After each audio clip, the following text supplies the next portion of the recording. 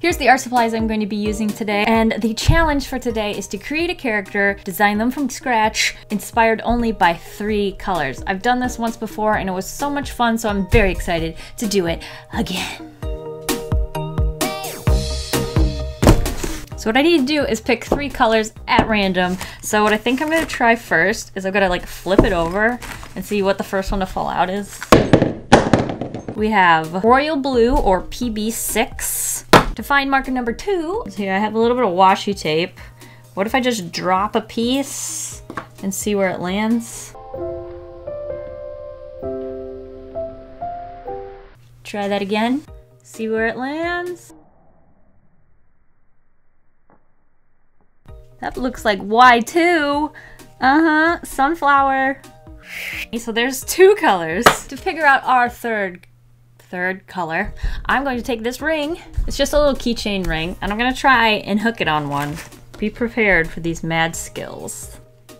All right. Does it look like it's on one more than the other? Give it a little extra motivation. Oh, I think we have a winner. G2 or Vivid Green. This isn't a good mix, I'm gonna tell you right now, but I'll show you when we start swatching them. So first we got our Royal Blue. I'm hoping this one's really, really dark. Okay, yeah. This could work, this could work. Okay, no, that's pretty, oof. Uh-oh. All right, we'll see. It's okay. And then our Vivid Green. Oh, gosh. Oh. This has gone from, let's see if we can make a fun character design to, let's see if we can make a character design that doesn't look like barf. I'm gonna try mixing some of the colors too. Green. Sunflower on top. So let's see what green we get when we mix blue and yellow. Oh, see, now that's a nice dark green that we can use next to our Vivid Green. Do you see the contrast between those 2 colors? That will be very, very helpful. Grabbing a pencil, I kind of want to experiment with like maybe a young boy kind of character. That's the first thing that's coming to mind. And when you're brainstorming, it's pretty important to kind of let your first ideas kind of like grow and see where they can take you before you throw them down and say they're stupid. So let's just draw a little boy. So now we have a very generic face. It's not really sparking anything. We have Royal Blue, which could be very like royalty, like a king. Just draw a little crown. We have Sunflower, which obviously is just a sunflower, right? That's like my favorite flower. And Vivid Green honestly isn't ringing any bells. Maybe like a clover or something. I don't know. Maybe slime? Just a goop of slime. If we go with like the little kid that I first thought of, what if it's like a kid who's made himself king of some kind, like a tree house or something like that? So he like sits there like this. He found a sunflower that he uses as his scepter. I'd have to figure out how to draw sunflowers first, but like something like that. And he like rules the playground or his backyard. He's got a nice big chin. And then his feet would be here. He like sits all scrunched up. But then he'd be wearing probably pretty normal looking clothes. And maybe he has like a band-aid on his knee. And then he'd have to wear some kind of crown. I don't know if he would make the crown out of something, or if it's just like a toy crown of some kind. You can kind of maybe play around with the colors a little bit. For that, I'm going to switch over, instead of a mechanical pencil, I'm going to use this pink Cool Erase pencil. That way I can use the markers on top of it without the markers picking up the graphite. So what I'm going to do is go zoom out a little bit, not worry about the personality so much, and try and focus in on the character design. Now, when you're doing the actual character design, obviously the personality is important because that can implement a lot of different aspects to what the character might be wearing and things like that. But for this specific part, what I need to do is really just draw almost a T-pose, something very basic. Just make sure that I can see the whole character at once and see how the design will look as a whole before I worry about the pose. I might make him shorter. This looks a little too tall. I kind of want him younger. So I'm gonna make him probably like 3 or 4 heads tall. So that's 1 head, 2 heads, 3 heads, and then that's 4. So by those measurements, we know we have to cut this up a little bit. very square. And there. Now he's shorter. See how that works? He has a very large head, but that's exactly what I want. For clothes, I'm thinking it'd be funny if he's wearing maybe his play clothes, so something normal like a t-shirt, but then he dug into his own clothes and found like his fancier clothes, and he put those on so that he can look like a king. So maybe he's got like a tie that he doesn't know how to wear. Maybe it's his dad's or something like that. So it's like kind of loose. Maybe one end is like poked up like this. And then the little piece is on top because he has no idea what he's doing. Kind of like that would be funny. And then his crown, I do like the slanted, so let's try that again. And he has his giant sunflower. I'm taking this idea very literally so far. Maybe it has a little bit of a curve to it. And then he holds on to it like right around here. And his arm will come down this way. Kind of like that. And then I'd like to try out some of the colors. I'm going to add a little bit of a fine liner to some of the elements. Some hair poking out. Maybe the tie has pokey dots. I'll start simplifying some of these shapes so I can be a little bit quicker about this. So I can see if I like the colors with this design before I put too much time into it. Alright, let's try the colors out. This is where I'm getting a little nervous. So we know like certain things would probably be certain colors, right? But then we run into problems like for the center of the sunflower, we don't have a brown. So we'll have to start mixing some colors. I want to go as far as I can without like adding any extra colors because I want to kind of follow the challenge. You can use like blue to add a little bit of shading to the green. I'm not worried about coloring inside the lines because at this point I'm just trying to see if the colors are going to look good next to each other or not. Because otherwise we're going to have to start back at the beginning. I think a yellow shirt makes sense with like a green dino. See, this blue is very, very dark.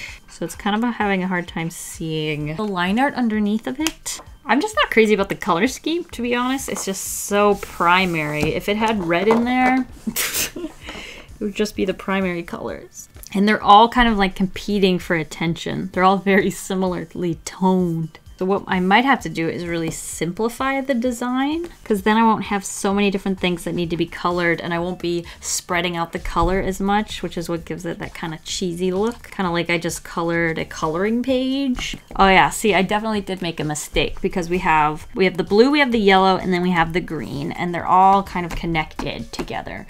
Then we have this tie that goes over all three colors, so you can't color in the tie with any of those three specific colors without it overlapping another color. So I think we're going to have to try and simplify this. I'm gonna just try and draw something completely different. I'm kind of picturing a boy skating or something. Just see where this takes me. Try some foreshortening. Not sure where this was going. It definitely feels very up in the air still, even after working on this for as long as we've been doing it.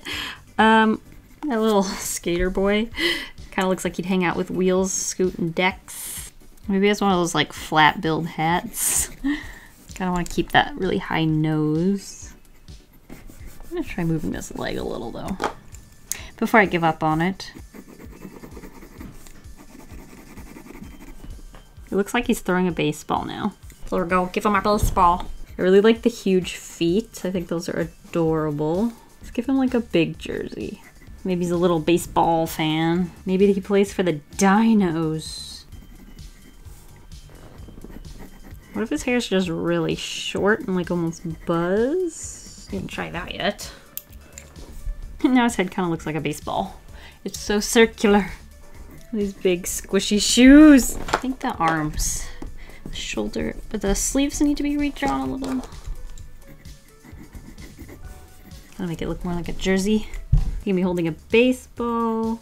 Maybe he's got a baseball glove in the other hand. Guess he's a left-handed. Oh, I'm liking this. This is kind of cute. I like the oversized shirt. The little skinny pants with the giant shoes. Yes!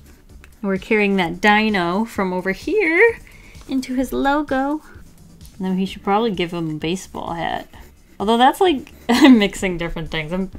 Looks like he's the pitcher He's obviously not wearing a league grade uniform, and then he's wearing a batting helmet. I should make him smiling so you can see his mouth guard. I like his personality has always looked kind of competitive, so I feel like this suits him really, really well. And it was just because I drew that really weird shaped pose, and then I thought it looked like he was throwing something. Like, look how things kind of grow from nothing, you know?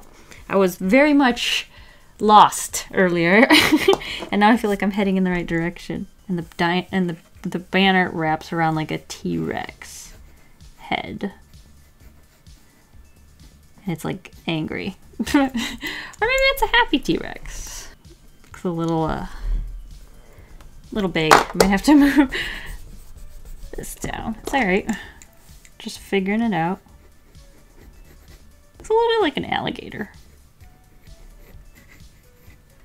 But I think their necks come out this way, section like this, and then that's where their pecs are, where their hands come out, kind of like this. Rawr! And then here is where we might put the word dino. Our arch rival, the Comets. Kind of want to simplify it. I like him, he's kind of cute, but I think it needs to be simplified.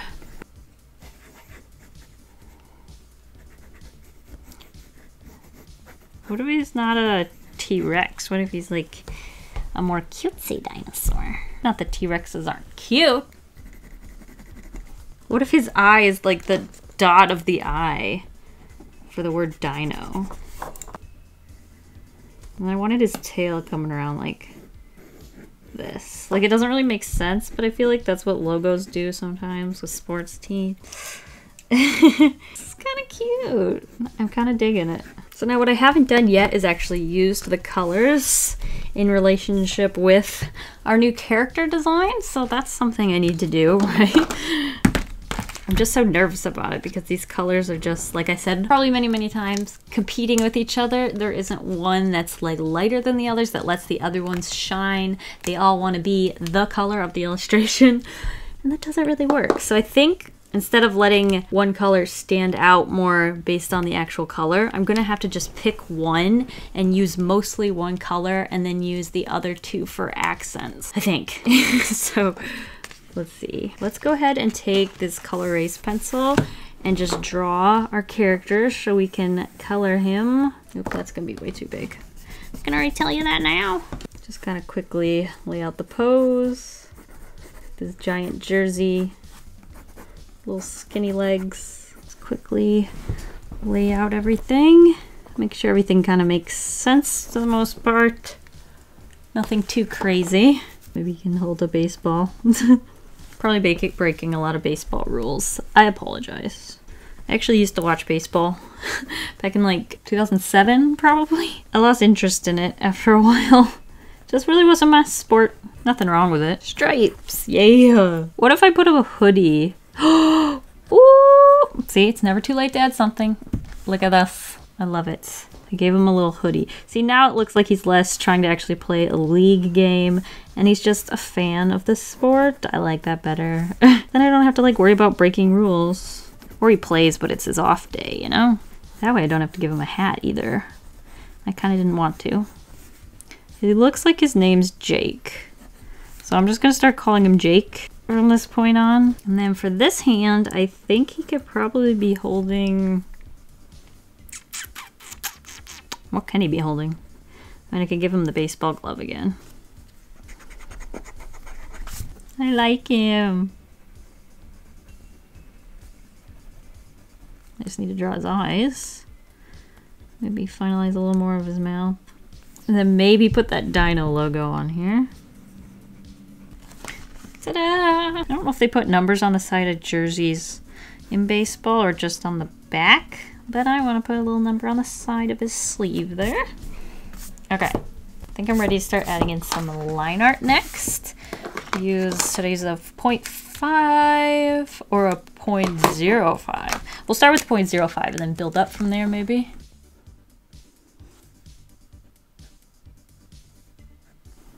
Little eyeballs. I like his face. And we have ears. Let's do this sweatshirt. And then the little baseball tee. Kind of comes like that. Has those raglan sleeves. I love his face. I don't know what it is. I'm just like in love with him. My little baby. Mother's love. Now these fingers I'm a little nervous about. But I'm gonna draw. There we go. Little pink little fingernails can sometimes help in situations like this one in particular. Glad I didn't use a thicker liner. This one seems to be perfect. Oh! I was gonna use the 0.05. What? Well then, that explains a lot. Guess I'm using the 0.5. The whole, I looked at both of them so that I would make sure I used the right one. And then I go and use the wrong one. Make these shoes really simple and big and poofy.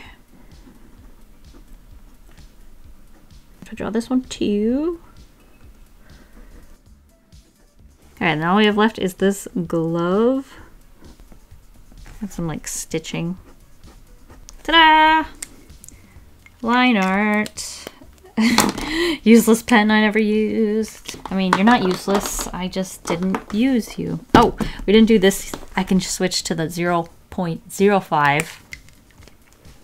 Try and do our little dino logo. What if I could make it so that the dinosaur was chewing on the letter D? Is that possible? And the dinosaur tail at the bottom.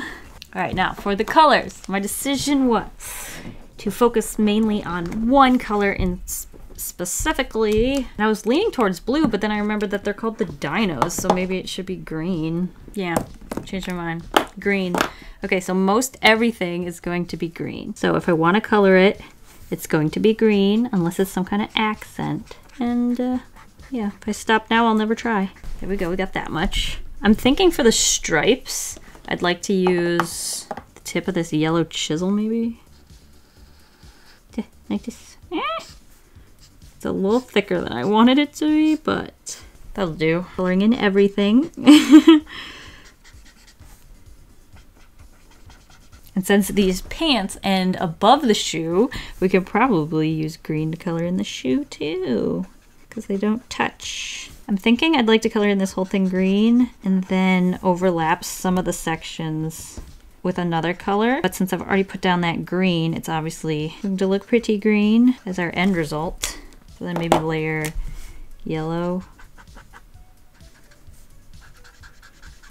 Just so we get some variety there without it being too crazy.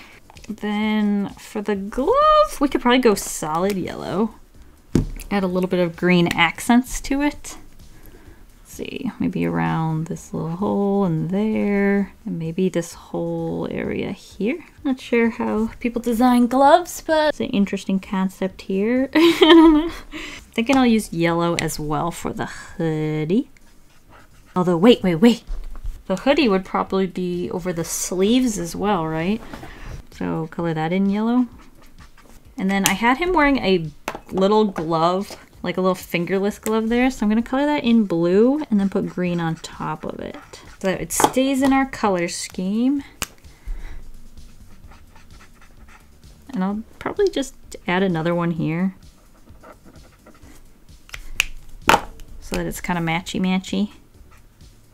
And then I think I'm gonna use that color for the hair as well, the green mixed with the blue. What's that, vivid green and royal blue.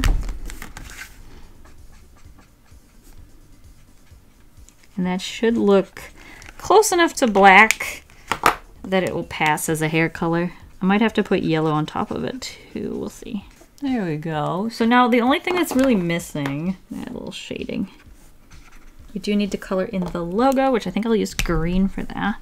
Use some blue for some shading between the letters. I think I'll keep the back of the shirt white, but the only thing that still feels a little off to me is the skin. Obviously it's still paper white, so I'm gonna allow myself to grab another color. Figure out which color though. Give it some kind of tone so that it's not white. I'm using Warm Gray 01, and I'm just gonna that in. I think this should add a little something without distracting from the rest of the design.